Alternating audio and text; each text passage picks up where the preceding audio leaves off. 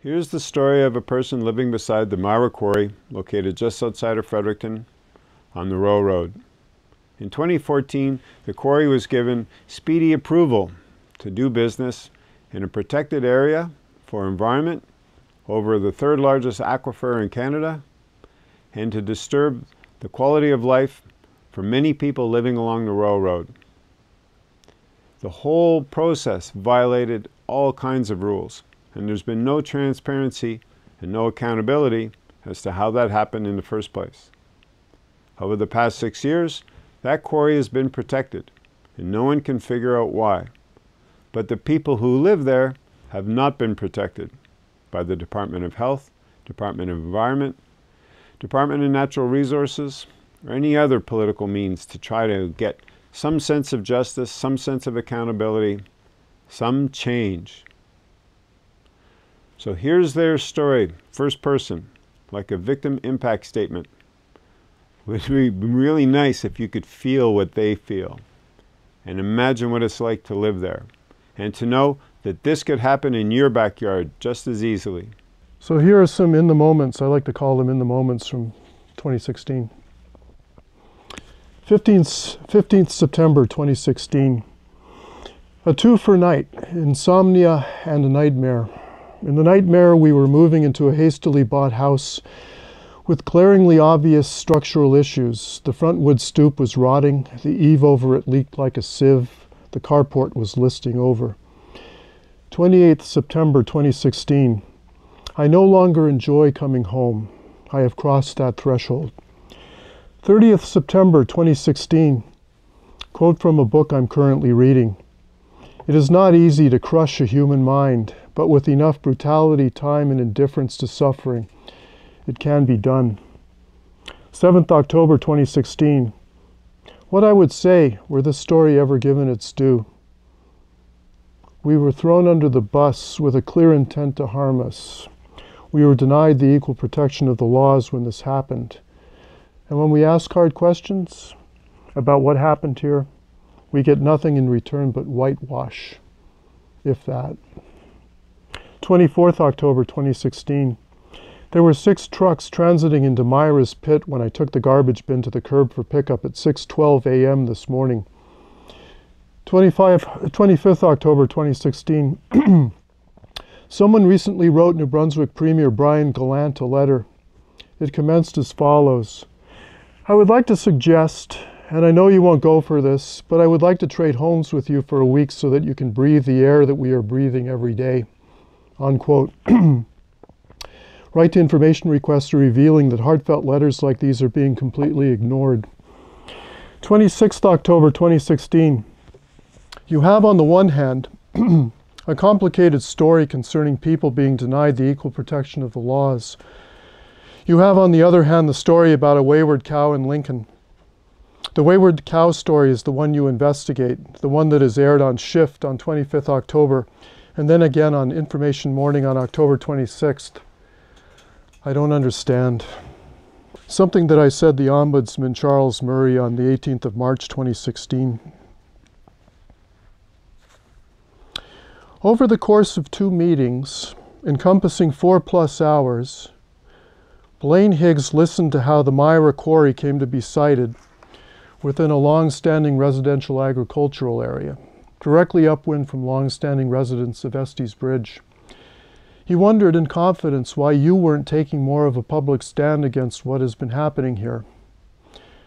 I duly pass the baton on to you regarding his query, not knowing the answer to his question. I am a Mira quarry victim. And that was 4 years ago now. That was 4 years ago. Yep. And things have actually gotten worse out there, but you have moved away. We left not on our terms at a time not of our choosing, yes, yeah. But I guess I'll answer the question you just posed with questions. I mean, I think the best way to sum this up is, well, to what extent did the lives of Mira's victims improve under Brian Gallant's watch? And to what extent did the lives of Mira's victims improve under Blaine Higgs' watch? Nope, the victims of Mira are still being thrown under the bus It doesn't matter if it's the Liberals, it doesn't matter if it's the Conservatives, it doesn't matter if it's the People's Alliance. Nothing has changed. In all these years and all this research and all this anguish, what's the biggest question that still remains unanswered? There are a lot of them. And I guess for the purpose of this hour and change, where would you like to go? Would you like to talk about the process? Would you like to talk about what it's like to be home wrecked? Would you like to talk about compensation? Would you like to talk about the kind of conversations that are not taking place, that should have taken place 6 years ago? There's a lot that we could focus on. I have a friend who used to work commercial crime, and when he came in to visit last week, and I said, so how can we find out if something was corrupt? Like, what do you need in order to publicly say this is corrupt? And he goes, you have to find the signature on the letter or on the piece of paper that did that, made the decision or made the thing go. So you have to have a serious paper trail. So I started to giggle because you guys, I don't know how many banker boxes filled with stuff. We have hundreds of pages, Dennis. The problem really is to boil it down for an audience like will be watching this, because I think that what you have to sort of do is sort of give them a way in, and you have to paint pictures for people. You have to show them that this could happen to them. I mean, you can tell a story about bullies who act, or people who act like bullies when the fight is fixed in their favor, but act like cowards when the fight is not. And I think we have elements of that in this particular story, and maybe that's another show. So I'd like to do for these three monkeys here: see no evil, speak no evil, and hear no evil, because they might factor into this. Good. And hold them up right by. Oh, sure. Well, just above your glass. Yeah, right. Yeah. Well, high enough. I mean, the question here is, who would you rather have as your checker and balancer, I guess, in government? I don't know. But anyway, this is a New Brunswick story. Listen up. Gather round, children. You're a participant in a closed-door meeting where dozens of tough questions are being tabled. Your role is to see what happens. That is, does the minister or bureaucrat they're directed toward answer the questions? Are they even minuted? Does the minister or bureaucrat they're directed towards promise to get answers to these questions? Does she or he get answers to these questions? Does she or he apologize for not getting any answers to these questions? Does she or he do any of the above at all? You see none of the above happening. You grasp that the only way to halt behavior along these lines is to expose it. Your role, again, is to monitor what happens should any such attempt be made.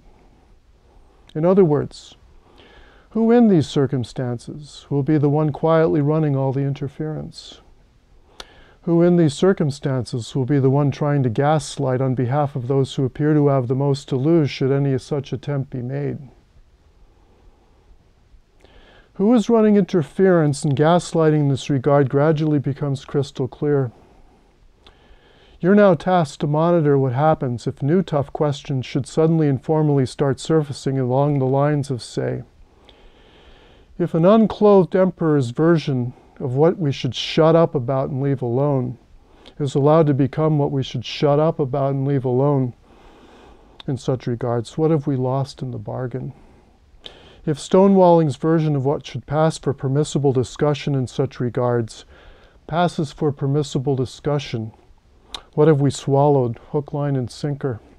Minister Jeff Carr, do you see any of Mira's victims as fellow human beings entitled to respect, kindness, and justice? If yes, then where are the answers to all those tough questions they've been tabling dating back to April 2014? Picture this now. You're a participant in a closed-door meeting trying to justify 6 years' worth of this type of governance and civil service. Reasonable questions like these, stonewalled. Forthright correspondence like the following, never accorded the courtesy of a response. Picture now someone trying to make the case for why questions and correspondence along such lines shouldn't be addressed in any way that preferences those who ask them. Picture someone else trickily tasked with illuminating how bad decisions can be derived from good decision-making processes without in any way making the good decision-making processes responsible for such bad decisions and fumbling the attempt. Picture yourself sitting there, mulling all the implications of what you're witnessing. That is, if a cover-upper's version of what should pass for checks and balances in such regards passes for checks and balances, what then? If a homewrecker's version of what should pass for a meaningful remedy in such regards passes for a meaningful remedy, what then? If gaslighting's versions of what should pass for the facts of the matter in such regards pass for the facts of the matter, what then? Let me now briefly paint you a third picture. You. Some of the meetings at which people are plotting last lines of defense for audacious behavior along every one of the previous pictured lines, or doing what they can to look the other way. You, hearing who in these meetings is buck-passingly saying, in effect, "Holy jumpins, why pin your hopes on me?" You, seeing who's trying to discredit anything that would be a meaningful remedy in such respects. You, seeing who's mulling the Lord Jim fix them and to it they're in, and wanting to nonetheless do something they sense deep down they shouldn't. You, not feeling comfortable going into such rooms and subsequently being told to be generous about what has gone on in them.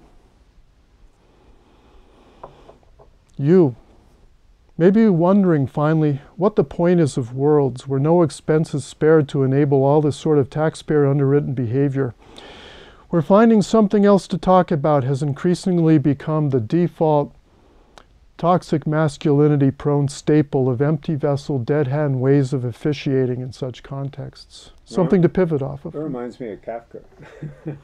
Well, 6 years of this. I mean, where do you want to begin? I think we talked about that in our previous interview. There's a lot here. Did you want to name any names from all those meetings? Well, we do you can remember the cast of characters that you've had to deal with? Yes, I very viscerally do. And I could talk a lot about various of these characters, but I think before we talk about, maybe we should just limit it to people like Brian Gallant, Blaine Higgs, and Jeff Carr, who's the current minister.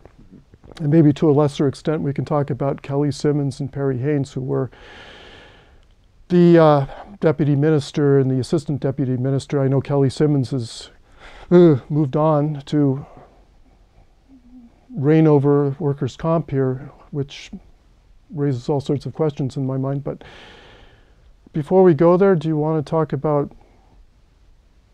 accountability and compensation? Sure.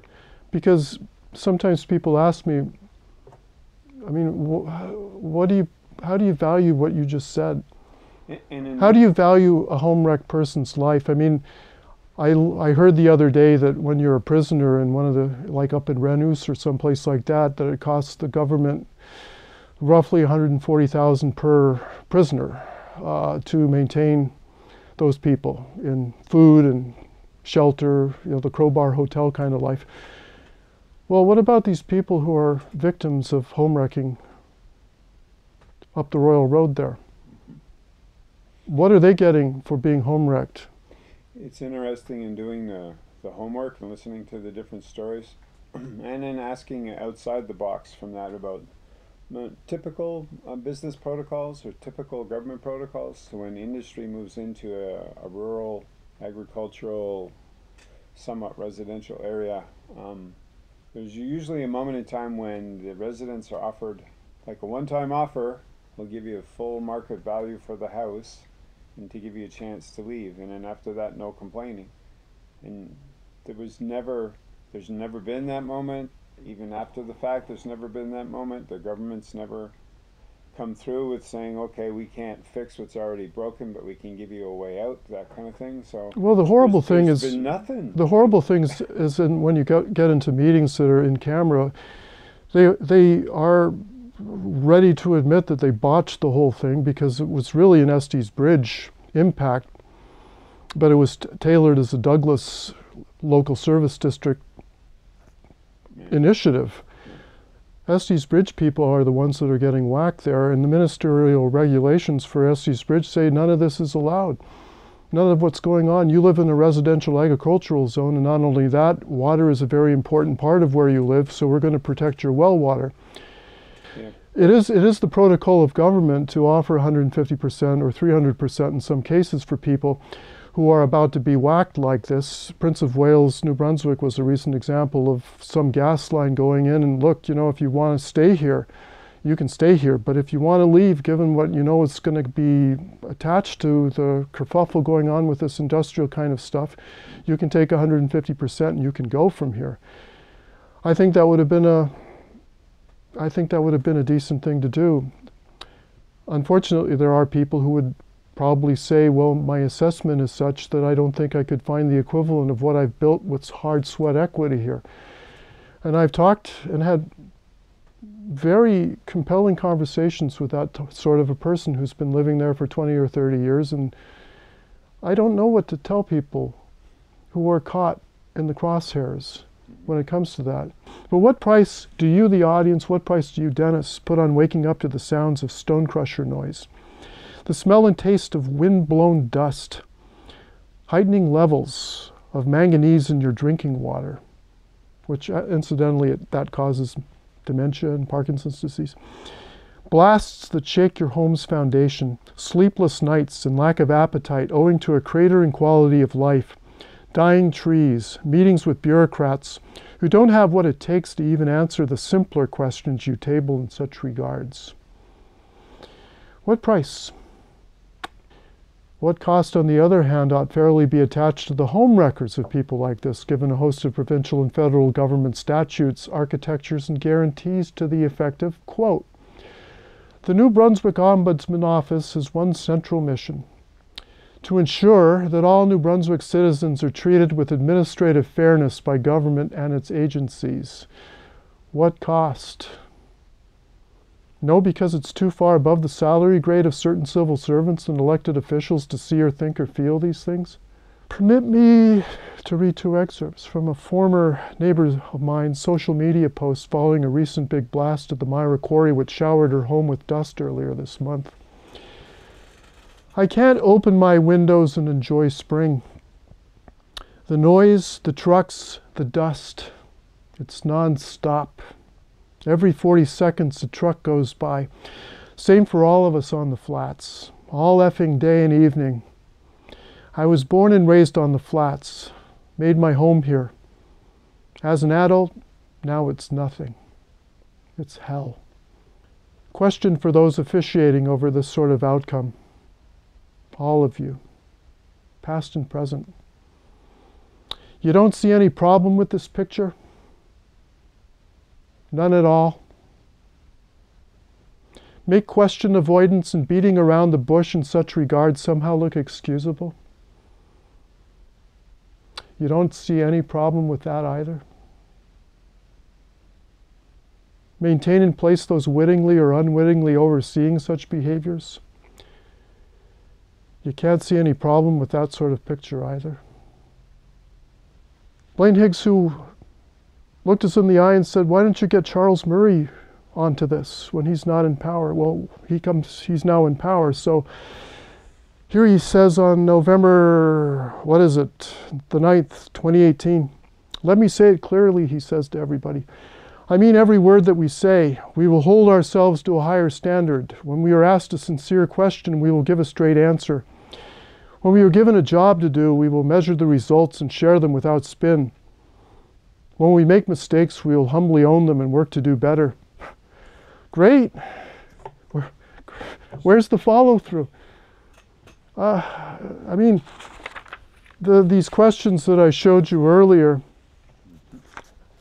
I'm not going to tediously walk through them all, but these were questions that were tabled at a meeting at which Blaine Higgs was present, at which Jeff Carr was present, at which Wes McLean, who's Blaine Higgs' assistant, was present, at which Kelly Simmons was present. And this meeting happened in May of 2019. None of the questions that were tabled at that particular meeting a year and change ago have ever been addressed, even though they were formally tabled. I mean, some of them were quite simple, and I'll read the simplest ones. They never elicited a straight answer from anybody at the Premier's office or the Department of Environment in the interim since. Question: why was Mira's dirty, noisy, dust-spewing quarry sited in a narrow valley prone to thermal inversions directly above long-standing, well-dependent residences and prime critical species habitat? We could talk about the prime critical species habitat later. What sort of epidemiology condones the siting of industrial quarries directly upwind from long-standing residential areas? Never got a reply from Ministry of Health, Department of Environment. This question is one that has come up over and over again. No answers. Thank you, Jennifer Russell. No answers. Thank you, Blaine Higgs. No answers. Thank you. All down the list here. Here's another question that was asked at that May 2019 meeting. Why hasn't Mira's operation actually been halted, given that it's within a zone of indisputably critical habitat for a federally recognized pollution-intolerant species at risk? Those are the simple questions. Some of the questions that have been asked are literally 150 words long. I mean, this is what the ministerial regulations and rules say for Estes Bridge. Data, data, data, data, data, data.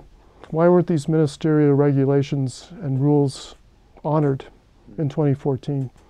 People bought into this place in good faith because that's what their understanding is of where they lived. Only to find out that those rules and regulations aren't worth, as I said in a previous interview, the paper they're written on.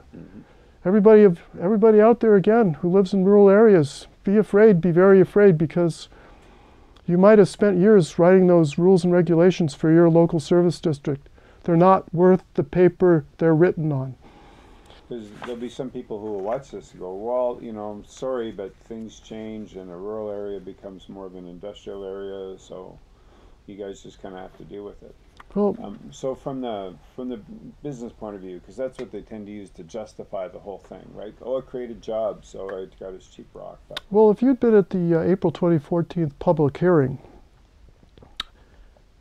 questions were raised about bringing something and the jobs that were attached to them that could, you know, why the rock here? The rock could be anywhere. Like, why don't put it out there on that new Marysville bypass in the middle of nowhere, where nobody is going to be impacted, somewhere just north of Marysville there. That would be a good place. People had a lot of suggestions, like, why is, you know, what's the backstory with this particular character? He comes to our particular public hearing and he doesn't have any business plan to show us. He just points a finger at a map and he says he's a good guy and he's going to run a gravel pit. And he's going to, you know, he's an environmentalist, some people heard him say. And, but this doesn't wash well with people. They want more information at this public hearing because one person in particular wants to know about his past. They seem to know more about his past than the rest of us do. In the correspondence, Jeff Carr, you received on 3rd March 2019, reference was made to a quarry on the Lower Stone Ridge Road in Burt's Corner that was shut down. Well, why was it? Who were the culpable parties there? And why are the government's records in this respect withheld when they are requested? In your correspondence of 20th March 2019, this matter was passed over in silence. Please address these 3 questions as well. So this guy is shut down in Burt's Corner. And it's the same owner? The same owner, and he's put over right above another residential place. So this would be Mr. Pembridge, right? Yeah, and the story that we've heard is that a house was blasted off its foundation over there. That's the story that I've heard. I heard it from an executive assistant of a member of the Legislative Assembly. I tried to write to information all of this stuff. I asked questions of the bureaucrats of the Department of Environment. It's a touchy, sensitive subject. But somebody at that April 2014 meeting did know about that. And they pointed a finger, and you can read the proceedings of that April 2014 public hearing meeting. And that person pointed a finger at this guy and he said, "You've broken the law, haven't you?" And here we're all sitting there and we're thinking our own questions, like where's the environmental impact assessment here? Where's the, where's the health costing here? What this guy says it's a gravel pit, and then he says it's going to be a rock quarry. I mean, all this nonsense, all this kind of like, sort of like, we're not going to be honest with you guys at all. So as far as the business case for this place being where it is, there is no business case for it where it is. It's saving maybe the city of Fredericton a little bit of cost and expense, but these truck drivers, they could be anywhere, wherever the quarry is. They could move it out to the back of beyond where it should be. They could have a protocol that these things shouldn't be anywhere near people's long-standing residential areas. This thing was plopped right into a long-standing residential area. That was zoned as a long-standing residential area, and then they changed it for this guy. Not for a gravel pit. He got an environmental impact waiver for a gravel pit, not for an industrial rock quarry. He got his environmental waiver for being in Douglas. He is in Estes Bridge, where his haul-out road is basically ruining the lives of people with all the trucks going by on a daily basis, 500 trucks a day. The Mira quarry permit was renewed last November. The Deputy Minister of Environment, Perry Haynes, was directly called out for not addressing long-standing questions dating back to 2014 immediately prior to the decision being made. Perry Haynes has not answered any of these questions in the interim since. Neither has Jeff Carr. I guess I could say one other thing. 3 cheers to those of you watching who have taken on what I'm describing in your own ways. Functioning democracy really suffers absent people like you. So keep on fighting the good fight. Keep it up, knowing you're not alone. Stay safe. Good. Stay out of harm's way. Good. Thank you.